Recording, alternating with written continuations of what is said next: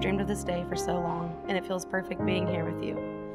I always said I wanted to marry someone just like my dad, and I see traits in you every single day. I think back to the day I knew you were the one often. I never knew how important you were to me until I had to think about life without you. I thank God every day for leaving you here with me. There are so many things I love about you, but most of all, I love your big smile. That always puts a smile on my face. I love how humble you are, even when you have been through more than I can ever imagine. I know your mama is watching over us today and is so proud of the man that you are. I'm so excited for our future together. I'm excited to see us grow as a couple and individuals throughout this crazy thing called life. I love you, honey. Here's to forever. Breanne, this has been a long time coming. I know I typically don't express my feelings very well, so this letter is hard for me. Especially on a day as emotional as this.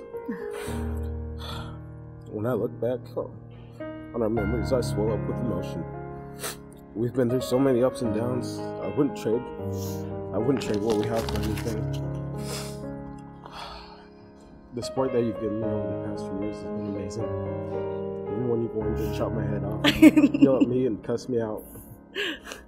But at the end of the day, I know that you'll be there to support me.